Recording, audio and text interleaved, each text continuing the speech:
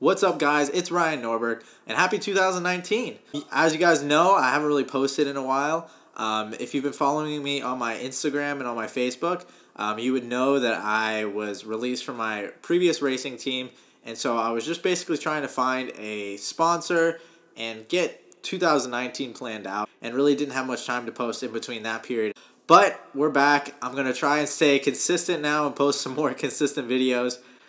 These videos are not sponsored. I don't get paid to post these videos, but when I do post these videos, I want to have a sponsor that is my primary sponsor in racing to be on the video. Primarily, my goal during the off season was to find a sponsor so that when I had it, I could post it in these videos, and their logo could be in the corner of the video, just as something that I give back to the teams and allow customers to get an idea of the kind of help that they're going to get when they come and race with a team that I'm a part of. And so right now I'm partnered with Rawlson Performance Group. I spoke with Mike a bit in the off season, and I'm really excited for what's to come. I already raced the first two races of the season. I had the SKUSA Winter Series, and there's 2 rounds to that, Saturday and Sunday. On Saturday we finished second, and on Sunday we won the final. So, you know, there's not much more you could ask for out of that. I'm super excited to start working with Mike and the whole Rawlson Performance Group team. Hopefully we can get some consistent videos out. So yeah, let's get started with the video.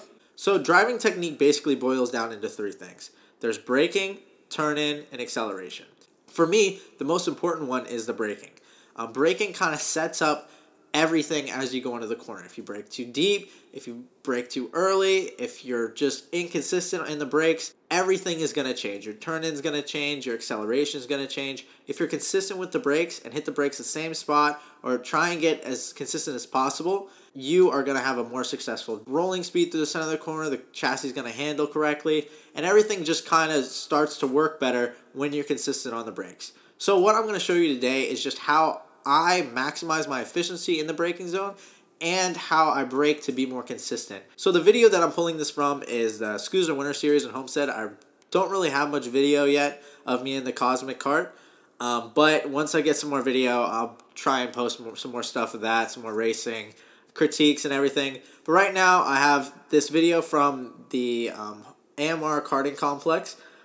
Basically we're just going to go through like 3 corners. Really, there's only 3 hard braking zones on this track. So yeah, let's just play the video through and just kind of focus on my left foot and focus on, you know, where I'm hitting the brakes, how hard I'm initially hitting the brakes, and where I'm lifting off of the brakes.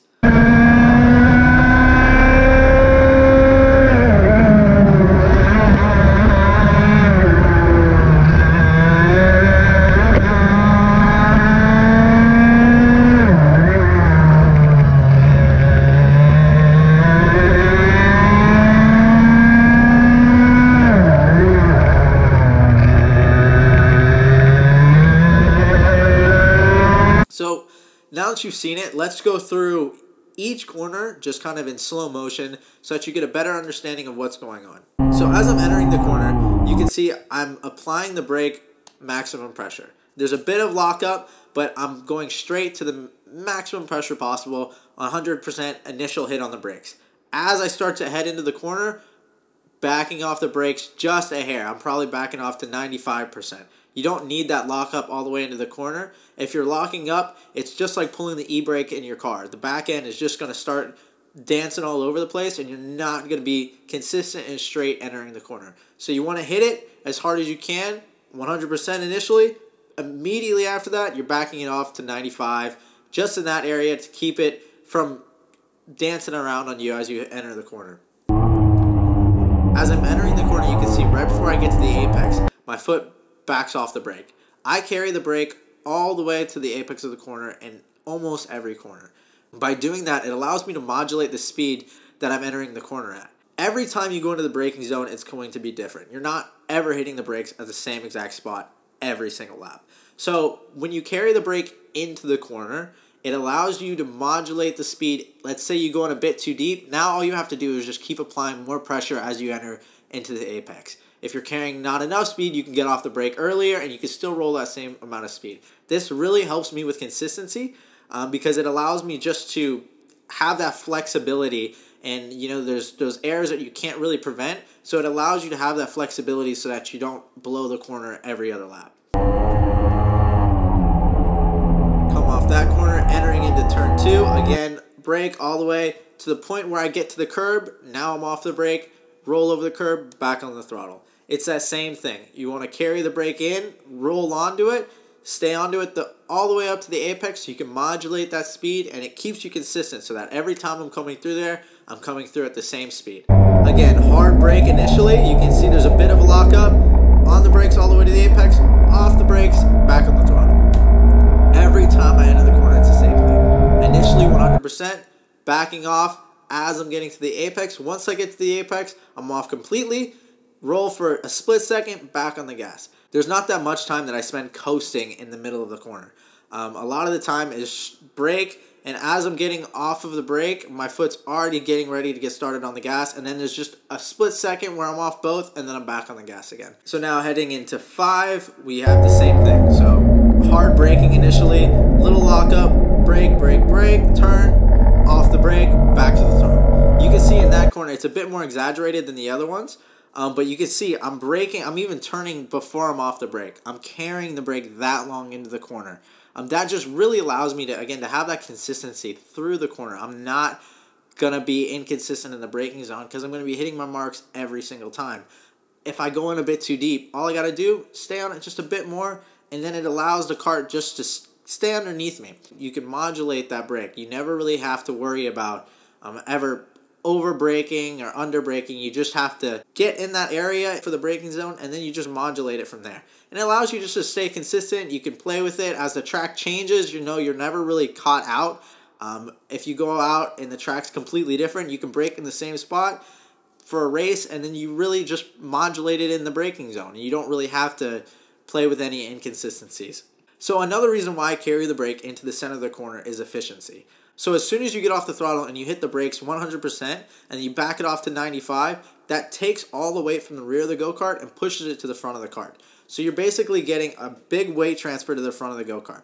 So when you brake that hard and you get the weight on the nose of the go-kart, you want to modulate that and keep it as you enter the corner because that allows the weight to transfer to the front of the go-kart. You have more front grip, and then the chassis starts to flex as well.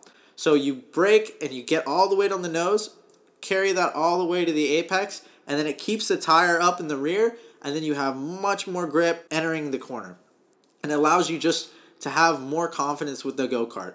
If you drive and you can consistently get the rear tire to lift and you can consistently get the chassis to rotate the way you're wanting it to, the feedback you can give to your mechanic is better.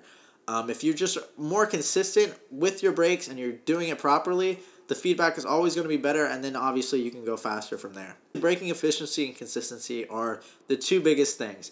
I'm not going to go into too much detail about this. This is more of something that when you're on the track with Rollison Performance Group or with me as your coach, you'd get a more in-detailed look at, you know, exactly what you're doing wrong and ways to improve it. This is just kind of a general idea of ways to improve your braking. If you want more of this kind of advice and you want to learn more about chassis setup and you just want help at the track, contact Mike Rollison with Rollison Performance Group, or contact me and I'll put you in touch with Mike, and we could work something out to where you come down the track. We're doing a ton of test days before every major event, and we also have training days for the team. So that's the video, you guys. Again, I'm hoping to post some more. I got behind, so I'm really trying to post more and post some more content of just race reviews. I obviously got to build that up. So in the next couple races, I'll get some more content, and then hopefully I'll be able to post it.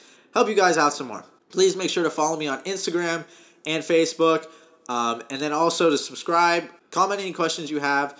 Direct message me if you have any other questions, and I'll try and answer all of them. I'm actually pretty good on Instagram, so if you DM me on Instagram, I normally respond pretty fast. YouTube is a bit more difficult because I don't really get the notifications for it. But if you DM me on Instagram, yeah, I'm more than likely to answer. Remember to like this video. And yeah, keep tuning in for more videos. Hoping to post more. See you guys later.